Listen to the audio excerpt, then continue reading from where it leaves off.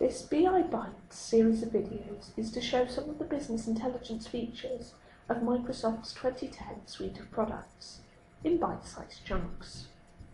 In this demo, I'm going to show you an improved feature of conditional formatting in Excel 2010. In Excel 2007, there are a range of options for conditionally formatting data, so you could get a view of your data at a glance. Here I have some cells in a spreadsheet populated by using the random function. Looking at the numbers, it's tricky to see where the high and low numbers are, so I'll use conditional formatting.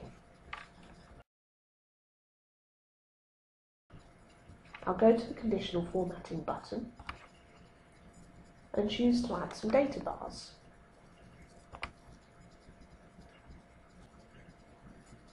Now it's much easier to see where the numbers are high and low. So far, what I've shown you is also there in Excel 2007, but I can pick one of these cells and update the formula. I'll change this one cell to be negative.